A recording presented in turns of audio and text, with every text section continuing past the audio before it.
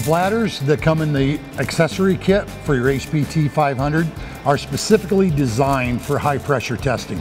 Let me explain a little bit how they work. There's two hoses connected to the bladder. The outside hose actually is for the bladder expansion. When you apply air to the bladder, it expands into the exhaust pipe or ductwork.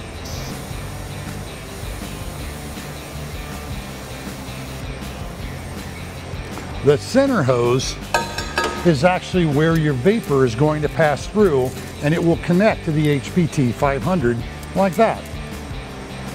Along with the two hoses, there's also a safety chain. This safety chain is very important that you find something that is rigid to connect it to when you do your testing. Remember, your HPT 500 will range anywhere between 2 psi to 20 psi.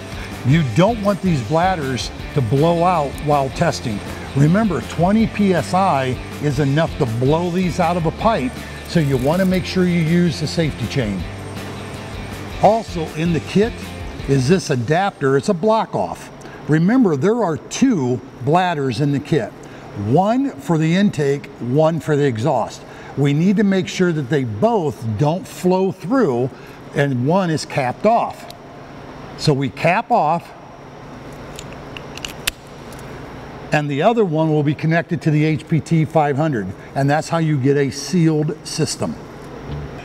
Let's take a look at how the bladders are used on this Cummins engine to test the full system for leaks. You can see that I've got it installed in the intake manifold already. Let me show you how to install the bladder on the exhaust.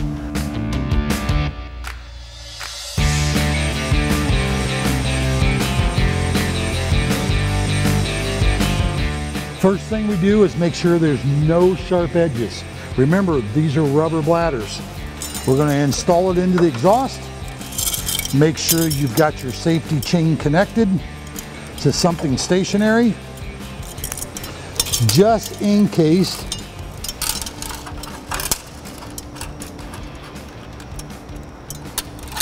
And now let's apply air to the bladder.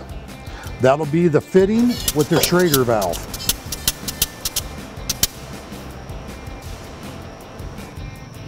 Now that the bladder is full, we can go ahead and connect our HPT 500. Remember, it's the outside line that's going to feed vapor into the machine. We're going to plug it in, and now we're connected to the HPT 500. Now we're going to use the remote, turn on the HPT 500, and make some adjustments or settings on the machine. So we're going to start by changing the airflow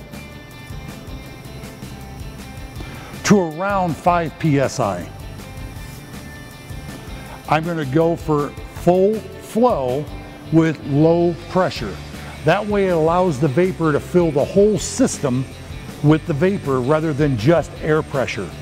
Now we're going to let this sit, and we're going to look for a leak.